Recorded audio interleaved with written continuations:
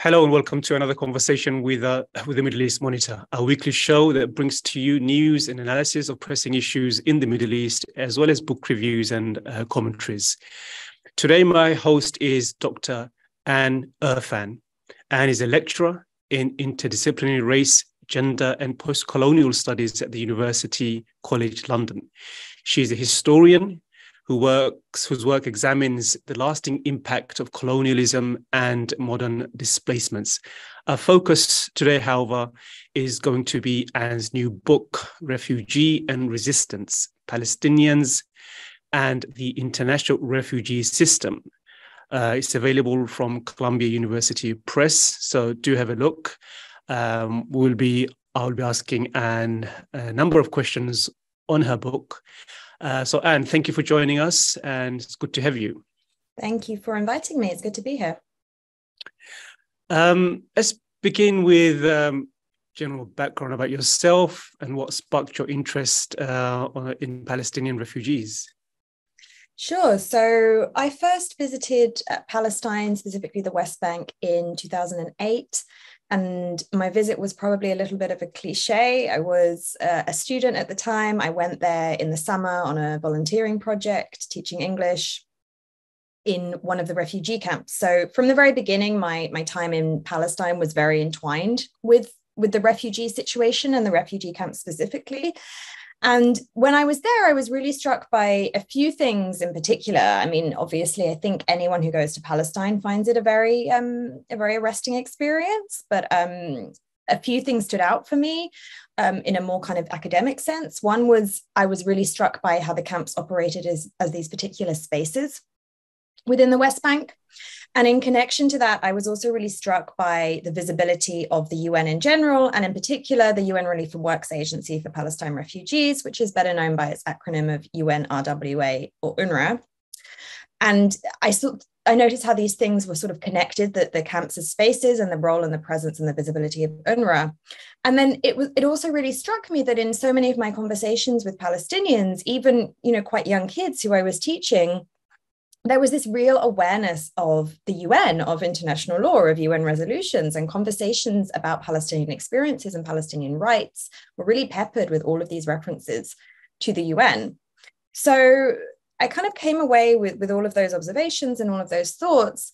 And then if I sort of fast forward a few years, when I was actually starting during my master's degree, and certainly during my PhD, when I was studying Palestinian history kind of more formally, it really struck me that the UN and UNRWA were really absent from a lot of the scholarship, certainly a lot of the historical political scholarship.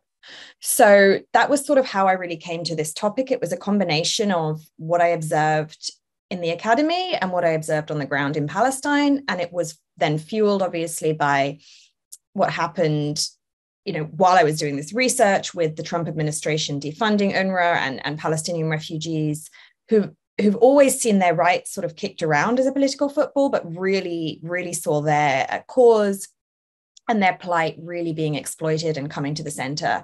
And so much misinformation was being circulated about both UNRWA and Palestinian refugees after the Trump defunding, that also sort of seemed to further give impetus to the book project. Yeah. And so, Palestinian refugees are not in one place, of course. They're scattered all over the Middle East and other parts of the world as well. So what are the challenges that comes with researching Palestinian refugees? I know you were stopped at the Alhambra Bridge, denied entry, as is the case on so many occasions, denied entry into the occupied Palestinian territories. And we also know Palestinians move from endless cycles of expulsion and violence from more recently in Syria. The whole region has been in constant war for a while. So what were the challenges you faced in conducting your research? Yeah, this is a really important question, I think. The challenges for researching, anything around Palestine, but certainly around Palestinian refugees, are multifaceted. They're political, practical, epistemological. You kind of hit challenges on every front. As you say, Palestinian refugees are very widely dispersed, and that reflects the nature of the situation in Palestine itself. So I think the first practical challenge is that there's no kind of central body or no central location you go to. I'm a historian by training and by background. So, you know, my first kind of recourse is to go to an archive, but there's no central archive. The archives are very kind of, the archival collections that are of interest or of relevance are very fragmented, they're very dispersed, and they're not even necessarily accessible. So I'm working particularly on Palestinians who receive services from UNRWA, and that means I'm concerned with Palestinians in 4 or 5 regions. So Syria, Lebanon, Jordan, and then the occupied Palestinian territories, occupied Palestine, so Gaza and the West Bank. As you say, there are many other Palestinians who don't live in those places, but that's kind of the remit of where I'm working. And that alone gives you a huge number of challenges. You mentioned in 2014, I was denied entry by Israeli authorities at the Allenby Bridge crossing. So I was trying to cross from Jordan into the West Bank.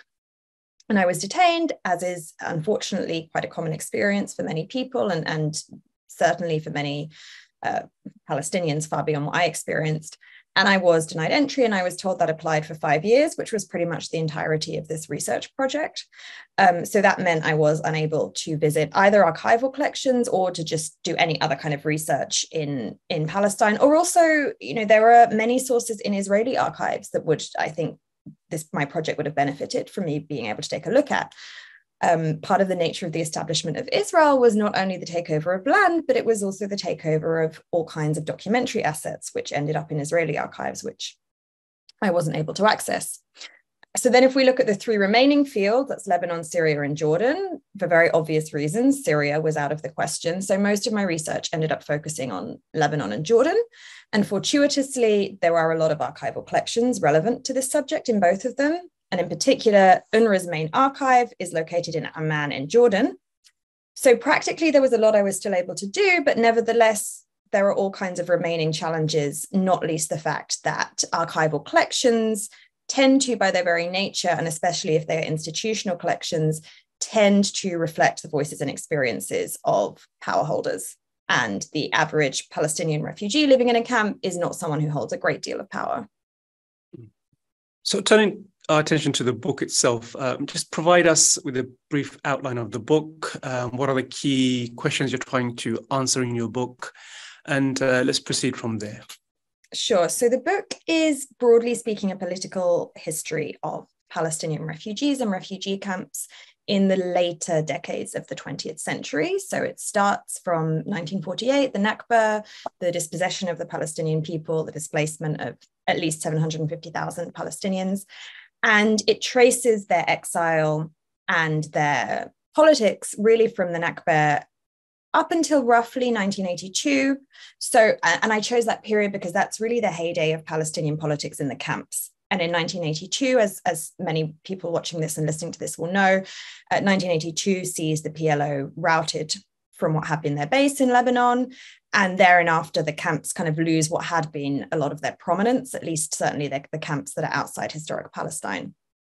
So within that period, very broadly, 1948 to 1982, what I look at is how Palestinian refugees sought to articulate, express, struggle for their political rights, and particularly how they did so through engagement with the international system. And that's really where UNRWA comes into the analysis, because we had quite a distinctive setup here whereby you have a particular national group living in camps, displaced, and receiving services from what is, quote unquote, an international organization, which belongs to the very same organization that had facilitated the original partition of Palestine. So what I'm interested in the book is how Palestinians drew on the UNRWA regime as a means to try and articulate their rights, and in particular, how they consistently really challenged the way in which their refugee identity was constructed, because under the UNRWA regime, Palestinian refugees were constructed as people who had socioeconomic needs and who were essentially aid recipients. But Palestinian refugees themselves, in common with many other refugees, saw their refugee identity as political, not as one related to aid or socioeconomic need. And they were constantly pushing against this construction of themselves. And they wanted their identity to be defined in political terms, and they wanted UNRWA to be struggling and pushing for their political rights and not only their socioeconomic needs. And very broadly speaking, I'd say the book is really the story of that struggle. Mm. And you bring out the tension really well in the book, especially the tension between UNRWA and the Palestinians. At the beginning, UNRWA was being asked to resettle Palestinians in the host country, and Palestinians resisting that. And I think the quote that sums up the tension, I want to read this out to you and then get you to comment on this. So UNRWA walks a tightrope between the aspirations of the Palestinians and the stance of the host government and Arab contributors on the one hand, and on the other, the requirements which its major contributors, US, UK, and many other European countries, wish to see satisfied, and on which their support is to some degree dependent. On occasions, the two are compatible. More often than not, they are not compatible. So speak about that tension between, on the one hand, UNRWA being asked by its donors to replace Palestinians, put Palestinians in the host countries, and Palestinians resisting that. So that tension really comes out. So can you just comment on that quotation, please? Yeah, sure. I mean, there's a few elements of tension in that quote. So what that line really refers to is all of the different stakeholders who were involved in the UNRWA regime. And when I say stakeholder, I'm not using it in a financial sense necessarily, but people who have some kind of engagement or investment in it. So we have, in terms of those stakeholders, obviously Palestinian refugees themselves. We have the donor states who are predominantly Western, particularly the US and the UK. We have the Arab host states, so Syria, Lebanon, and Jordan, and then also Egypt and Gaza until 1967. And then from 1967, Israel is not a host state, but it's the occupying power in the West Bank and Gaza. So UNRWA also has to negotiate with Israel. And all of those parties have different interests, and they conceive of UNRWA's role in different ways. So the first tension we see, which you just alluded to, is that in the very beginning, the donor states, dominated by the UK and the US, really saw UNRWA, although they never said so, as a political, as an entity to serve their political interests. For one thing, in the context of the late 1940s and the early 1950s, the US in particular was very concerned about communism. And there was a concern that hundreds of thousands of impoverished Palestinian refugees might, quote unquote, fall prey to communism. And so in that sense, funding UNRWA very much was sort of aligned with the rationale behind Marshall Aid as well.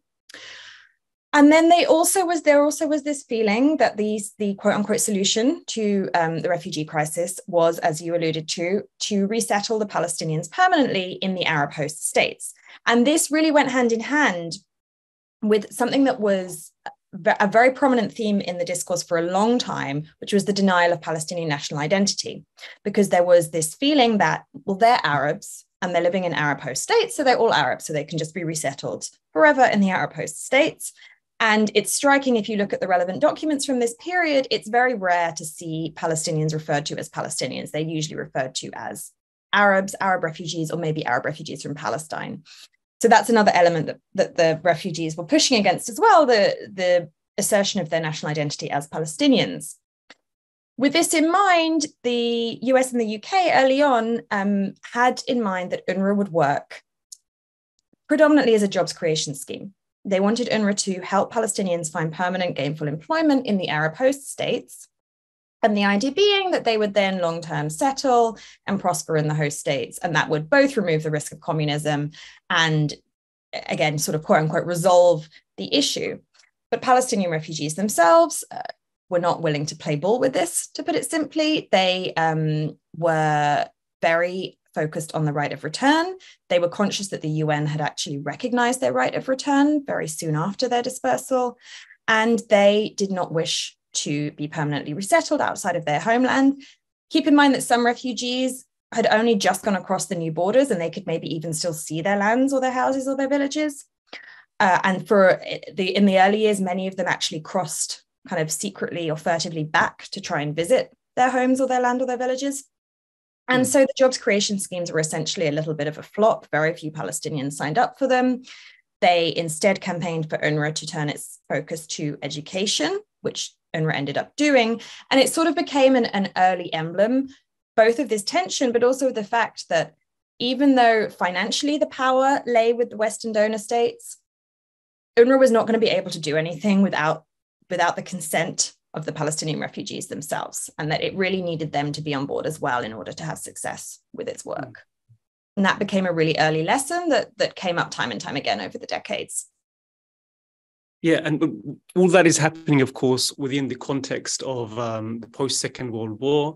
That's important because you mentioned in your book as well that there emerged a normative international refugee regime that was created in the aftermath.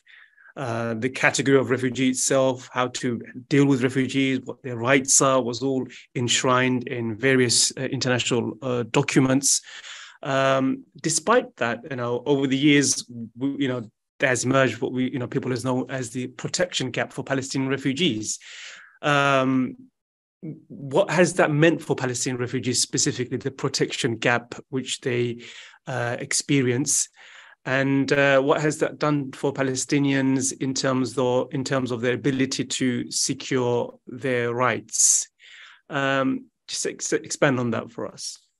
Yeah, let me do my best to explain the protection gap, because I don't think this gives itself easily to very smooth explanation. But to put it very simply, we have a setup, and we've had a setup for several decades now, whereby Palestinians receive services from UNRWA, and pretty much every other refugee group in the world receives services from UNHCR. That's been the case since 1967. And that is sometimes cited by anti-Palestinian voices as evidence that Palestinians have this unfair advantage because they have their own agency. Now, in reality, there's a strong argument for saying that this actually disadvantages the Palestinians, because UNRWA has a much narrower mandate than UNHCR. And this is where the protection gap emerges. So to put it simply, UNHCR is mandated to provide protection for all of the refugees who it serves. And UNHCR is also mandated to pursue political solutions for the refugee crises that it's involved with. UNRWA is not mandated to do either of those things. UNRWA is mandated only to provide services. Now, this means that the Palestinians are the only refugee group in the world who do not receive protection from any kind of international UN body. In theory, the reason why UNRWA does not have that mandate is because it was given to yet another UN body, which is known as UNCCP, which was originally mandated to pursue political solutions to the Palestinian refugee plight. But that has been defunct really since the 1950s. It technically still exists, but it is completely inactive. So we end up with what scholars like Susan Akram call the protection gap, whereby Palestinians kind of fall through this gap of the contrast between the two agencies, and that puts them at a disadvantage. And that also speaks to this bigger theme that we've already talked about, whereby Palestinians have been continually kind of pushing against UNRWA's very restrictive construction of their refugee identity as only being one of socioeconomic need, and they've been saying they want redress for their political rights as well, and they want things like protection because they are living in a situation of chronic structural vulnerability.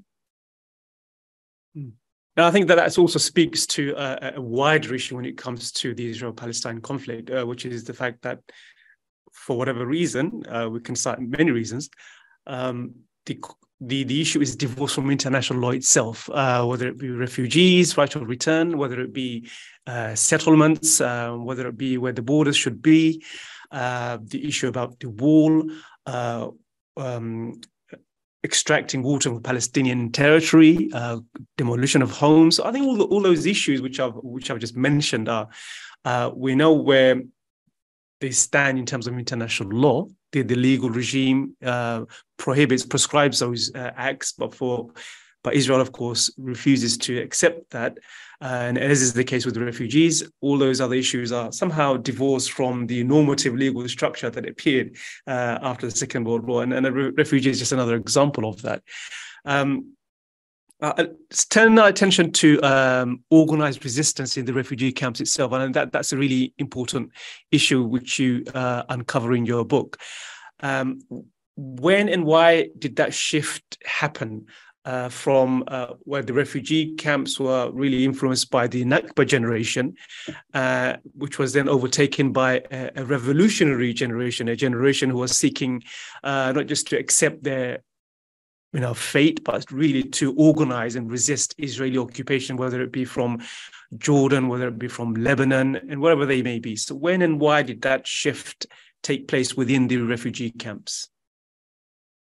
I think there's a bigger point to be made here, whereby I would say that, speaking again as someone from an academic background, as a historian, I think we as historians have been quite slow to latch on to the impact of generational dynamics in driving events. And certainly if you look at how historians have engaged with things like maybe race and class and gender, the generational factor hasn't really gained the prominence I think it should in some analyses. But in the Palestinian case, it's really clear what its significance is. And to explain this, I obviously sort of have to speak a little bit in generalization. So I'll caveat it by saying, I'm conscious these are generalizations and obviously there are exceptions. But you've talked there broadly about kind of two generations. So the Nakba generation were those who essentially, were forced to leave or were displaced in 1948, at least as adults. And then those who either experienced the Nakba as children or who were born after the Nakba in camps. And that younger generation who either were born in exile or who were really too young at the time of the Nakba to have any decision-making power at all in where they went and what happened, they were really influenced and really shaped by their experiences of growing up in these camps, of continual disempowerment really from birth. They hadn't experienced any of the hope or optimism that the older generation had experienced prior, in Palestine, whereby they thought they may succeed in getting their own state and getting independence. The younger generation didn't have any of that. They only really felt this constant disempowerment. And they then also felt the marginalization that was often extended to them by the Arab host states. And this culminated in kind of the great disappointment of the Nakba in 1967, which really drove many of the younger generation to decide to go their own way and to essentially operate independently and to also operate in a very Palestinian-centric fashion rather than looking at the movement in connection to pan-Arab trends. And this was quite a noticeable departure from earlier drives that had placed Palestine much more closely in connection with wider dynamics in the Arab world. I think one other thing that it's worth emphasizing here is that something that comes up a lot if you read kind of testimonies and memoirs from this period is that many of the Nakba generation were also really influenced by what happened in the 1930s. So 1936 to 1939, we had the Great Palestine Arab Revolt, where Palestinians tried to force out the British, tried to take control and exercise their national self-determination and gain independence. And this revolt was really, really brutally suppressed by the British. Huge numbers of leading Palestinian nationalists were either executed or imprisoned or exiled. And it was really devastating for the Palestinian nationalist movement. The historian Rashid Khalidi actually argues that the Palestinians lost not in 1948, but in the 30s because the impact was so devastating. So it's also important to keep in mind that the older generation often had that in their memories, and that was something that really sort of put them off the idea of launching kind of mass insurrection. I mean, the Palestinian refugee Fawaz Turki, who was, I think, a very young child at the time of the Nakba, grew up in a camp in Lebanon.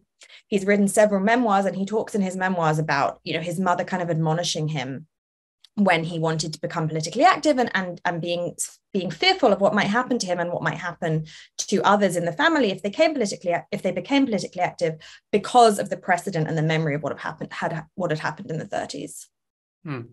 And the pivotal moment which you speak about in the transition to the revolutionary generation is the Battle of Karama in Jordan, 1968. So what did that do to the prestige of the Fadayin Palestinian freedom fighters, and what subsequent effects did that have on the refugee camps and their dynamics with Arab nations and Arab countries?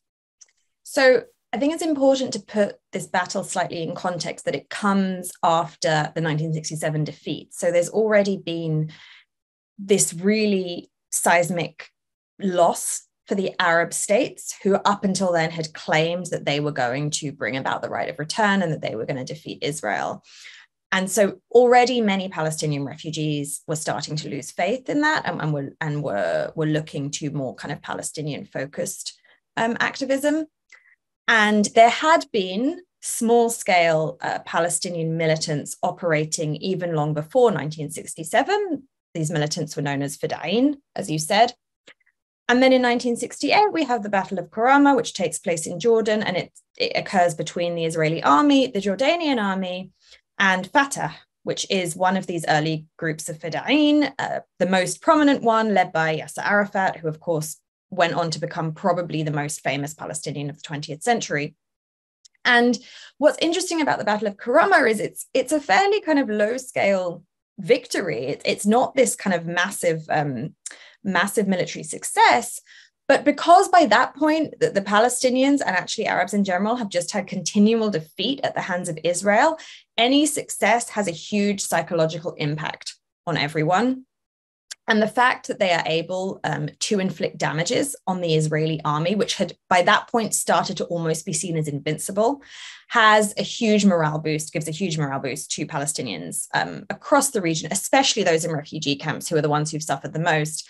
And it also leads them to increasingly look towards the Feda'in as possibly the ones who are going to reverse their fate and improve the situation. And it's after the Battle of Karama that Arafat in particular really starts to take on this prominence, and that people report they start seeing pictures of Arafat being displayed in the camps. Whereas up until then, the figure who was most sort of visible was Gamal Abdel Nasser, the Egyptian president and the real kind of pan-Arab leader. So it sees a shift on numerous fronts in terms of Palestinian politics. And it's really the moment where many Palestinian refugees decide they need to take matters into their own hands. And almost overnight, there's a huge rush of young Palestinians from the camps joining the Feda'in. So let's talk about another transition. So most of what we're discussing is a transition to the revolutionary Palestinians in camps outside of historic Palestine, in Jordan, in Lebanon, and elsewhere. So at what point did the transition then take place to Palestinian refugees in Gaza, for example? What was the key moment which made them rise up and resist Israeli occupation in the way they did, say, in the first Intifada? It's important to keep in mind that Gaza has its own quite particular history when it comes to resistance against Israel. And I'm saying particular because that means it doesn't necessarily coincide with these other trends I'm talking about, but that also doesn't mean that nothing's happening there. So where Gaza is really distinctive is that of the 5 fields where I mentioned, Gaza is the only one where refugees are the majority. So at least 70% of the Gaza population are Nakba refugees. It's really sees its demographics and its population transformed by the Nakba. And from pretty much the beginning, that gives Gaza this particular edge and this particular actual reputation as being kind of more radical and more hardline, because it's known that refugees, as the people who've lost the most, who have the most to gain, who have the least to lose, are going to be more likely to get involved in armed struggle. So that's the case from the beginning with Gaza, and actually Israel and the Arab states are very aware of it. But the other thing to keep in mind with Gaza is that it first experiences Israeli occupation not in 1967, but in 1956. There's this short-lived Israeli occupation of Gaza in 56 as part of or in connection to the tripartite aggression related to Suez and Sinai. And that's kind of the first wave of Gazan resistance directly against Israeli occupation. And that in many ways is something that kind of sets the tone for it. And then when we see what's sometimes referred to as the Thawra in the camps outside historic Palestine, starting in the late 60s and going across the long 1970s, you also have the phenomenon of Palestinian militants and Feda'in in Gaza trying to link up with it. There's even cases of some of them trying to travel to camps in Lebanon and join it. So there's all of this quite long-term kind of background of it. But there is also a feeling among some Palestinians in historic Palestine that they're sort of getting left behind because they're really cut off in many ways from Palestinians elsewhere. And for a long time, the movement is based elsewhere. And it's, as you mentioned, it's really in the 80s that this shifts quite definitively because the PLO is routed from Lebanon. It's already been routed from Jordan. It ends up in Tunisia, really far away. And the impetus starts to kind of move back to historic Palestine. And this really comes to a head in December 1987 with the outbreak of the First Intifada. But what is significant is that the First Intifada begins again in a refugee camp. And it's a group of refugees in Jabalia camp who react to the killing of some Palestinian workers by an Israeli truck driver that month. And that starts up the Intifada. So there's both a distinctive trajectory and there are these common themes that you see across all the 5 fields, including Gaza. Yeah. So we are running out of time. So I want to end with just a quick discussion on just dispelling some of the myths about Palestinian refugees. The issue of refugees recently became headline news following the Israeli military onslaught in Jenin, which left a number of Palestinians dead. So that sparked a whole discussion on social media about Palestinian refugees. Israel, of course, will say Palestinian refugees are exceptional in the sense that they're the only refugee community where the refugee itself passes down from generation to generation, in order to undermine the fact that there are 6 million or so Palestinian refugees in the world. Is that really true? I mean, is it the case that the Palestinians are the only refugee community whose refugee status gets passed down from generation to generation?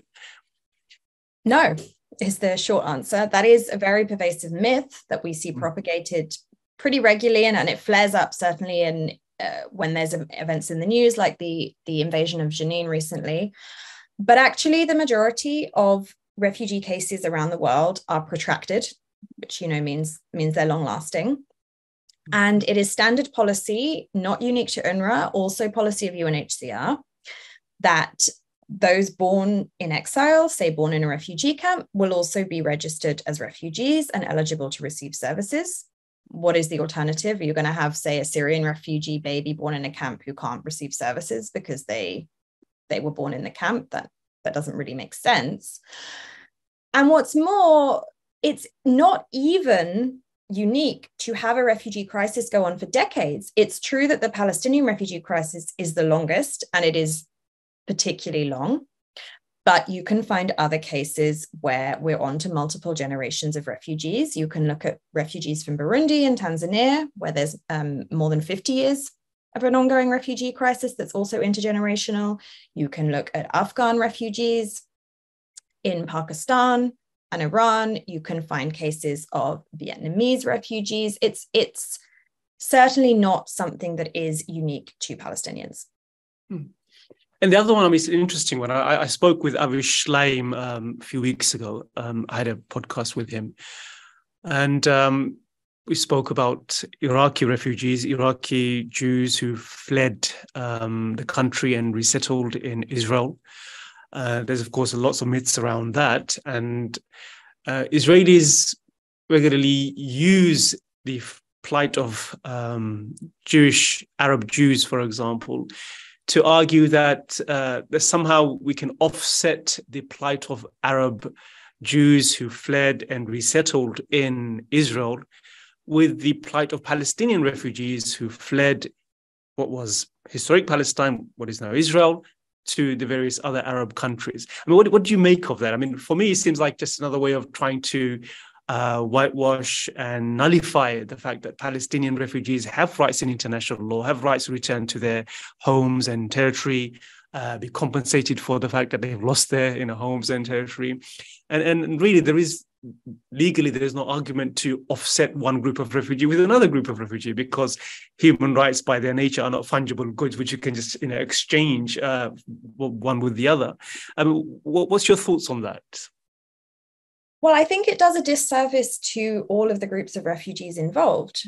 And one thing that strikes me about it is that what it really does is not only, the proposal is not only offsetting the experiences of one group of refugees against another, but it's also really offsetting the losses of refugees against the state.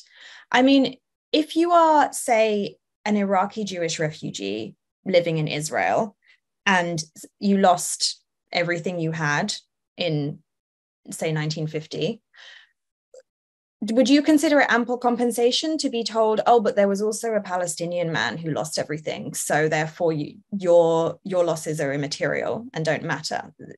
The fact that there were more than one group of refugees doesn't offset the loss for the people who experienced it. It's really a very state-centric approach, where the state is arguing, essentially, we created some refugees, but we absorbed some other refugees, and therefore it all cancels out. But that's largely irrelevant to the people who experienced the displacement. The other thing I would add, and this connects to something I said earlier, is I think there is an underlying sort of ethno-national element to it as well, of almost seeing Arabs as all the same, and just saying, well, they were displaced kind of in all directions, and therefore it doesn't really matter.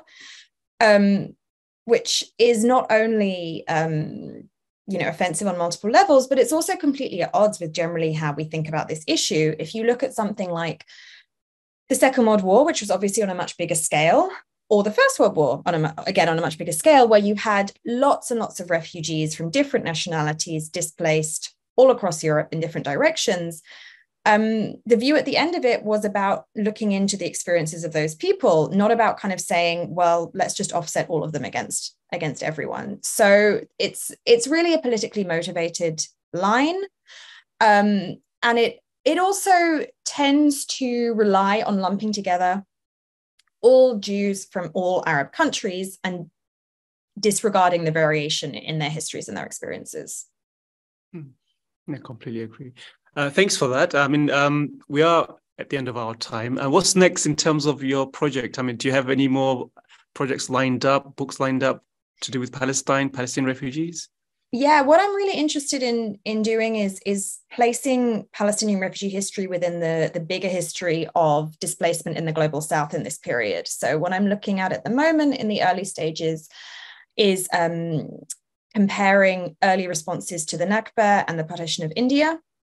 It's two major refugee crises in the same period, both connected to British withdrawal, both connected to new borders, and then using that as a building block for a larger project looking at the refugee regime in the global south and how Palestinians were part of this much bigger system in that period. It sounds fascinating. I really look forward to reading your work on that. So thank you, Anne, for joining us, and thanks to all our viewers who have tuned in, and hope to see you again for another conversation with the Middle East Monitor. Bye-bye.